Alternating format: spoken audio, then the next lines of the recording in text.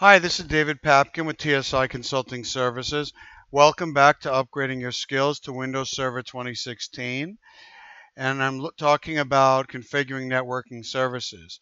So in this, I'm going to configure DHCP failover.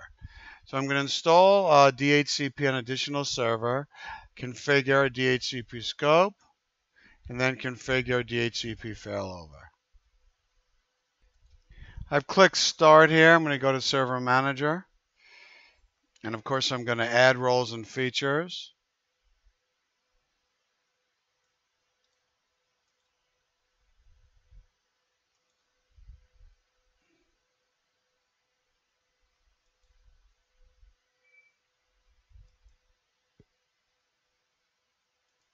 And I'm going to add DHCP, features, next, next, next, install.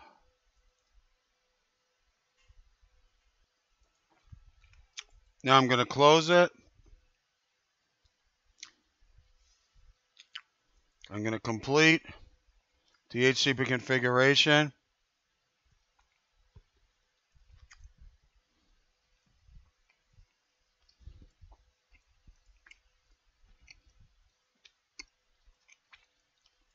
Next, commit,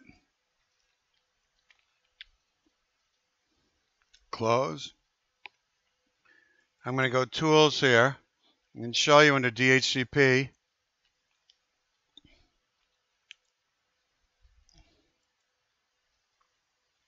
There's no scope.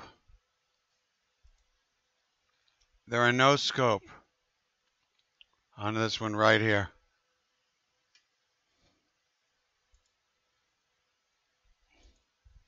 The next thing I'm going to do is configure a scope.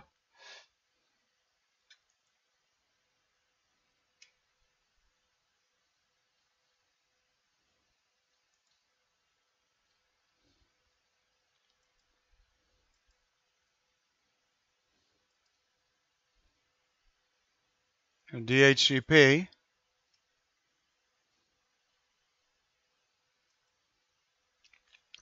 Active Directory using computers.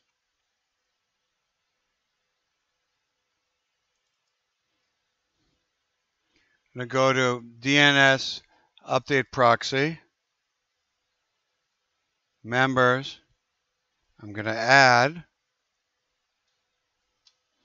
London DC1 and Server 1. Check the names.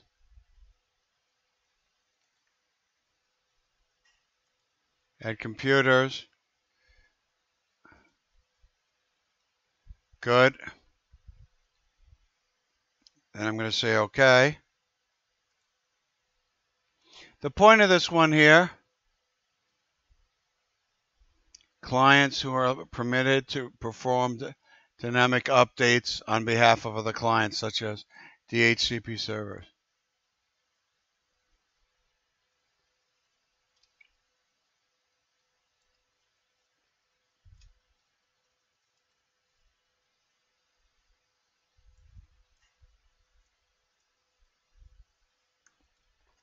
I'm going to go here. I have the scope right here. I'm going to say New Scope.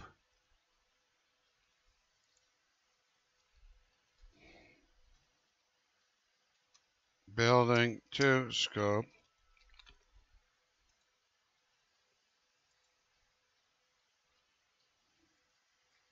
That's for the new building at HQ. Thanks. And the IP address range, 192.168.2.11.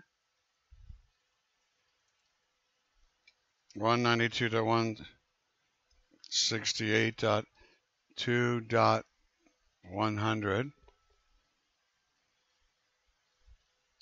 24-bit mask, and I'll say next. Lease duration, add any exclusions, next. Lease duration, next. Leave the default of 8 days. Yes, I will configure these options now. The router, 172.16.0.10, and this one right here. The router gateway, I'm going to leave it alone. And this one right here, I'm going to remove this and change this to 9. Add. It's going to check and see if it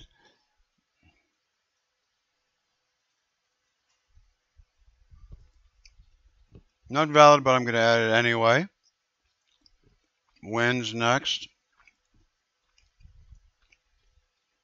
I'm going to activate the scope now.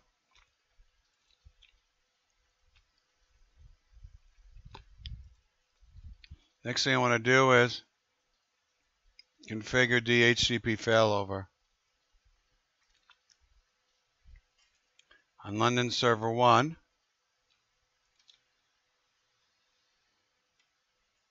I'm going to go into here.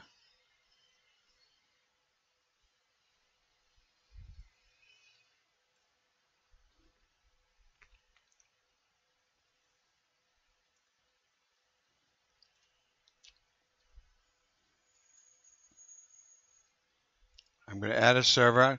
So I'm going to add London DC1 to this.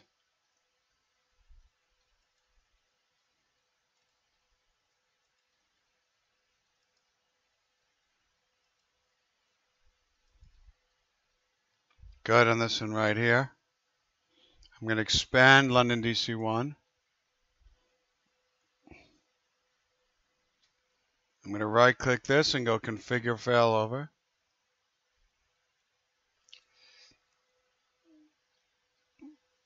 There you go, next. Now the partner server is 172.16.0.11. Next.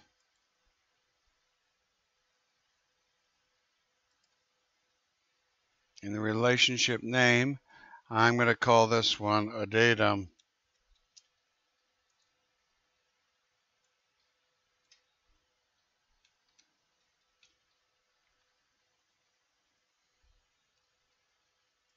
Not that it really matters.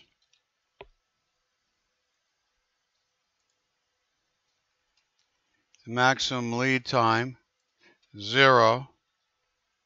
Minimum, 15.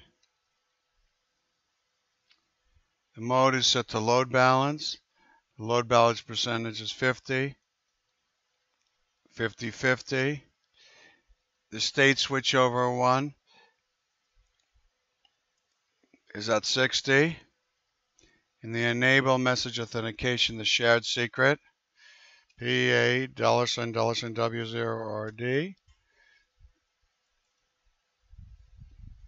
and then finish. So successful. Now let's take a look now at server 4.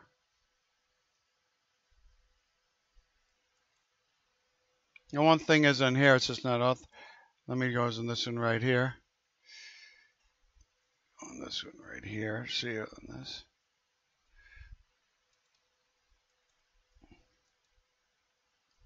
See if he's authorized. He's already present in there, great. Let me try to refresh. Okay. Look at this, now suddenly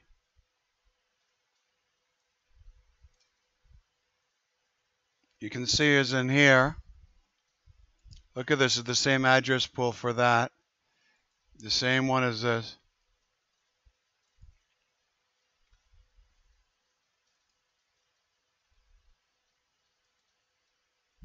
See, it's the same one on this one.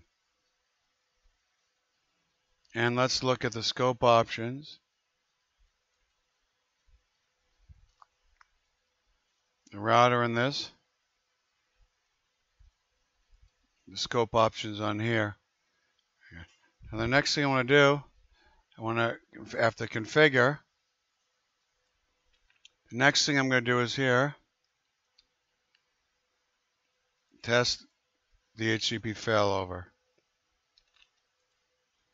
Right click Start, Network Connections, right click Ethernet, Properties,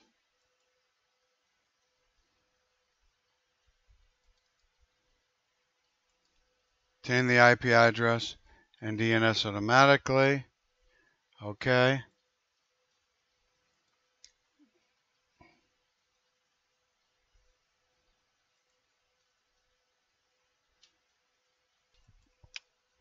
Okay, it says here I got an IP. It says unauthenticated.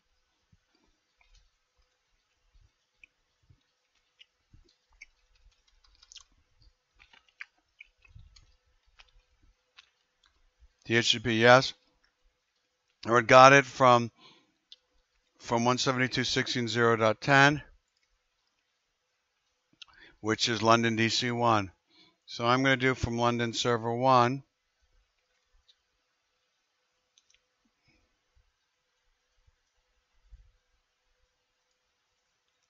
I'm going to right click and stop this one right here.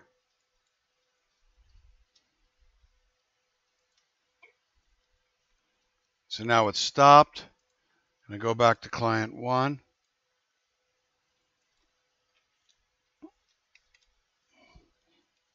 Release. Renew.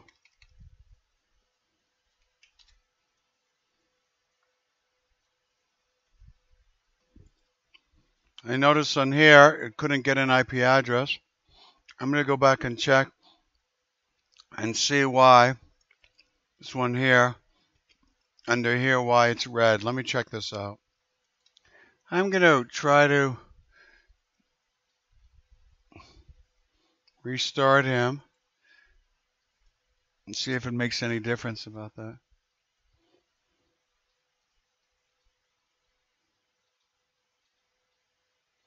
Okay.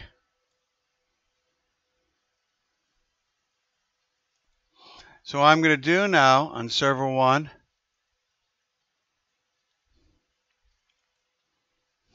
is now start him.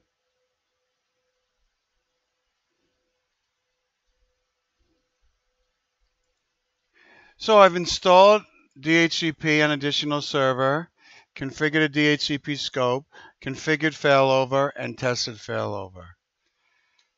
This is David Papkin. Thank you for watching. Next video is going to be IPAM.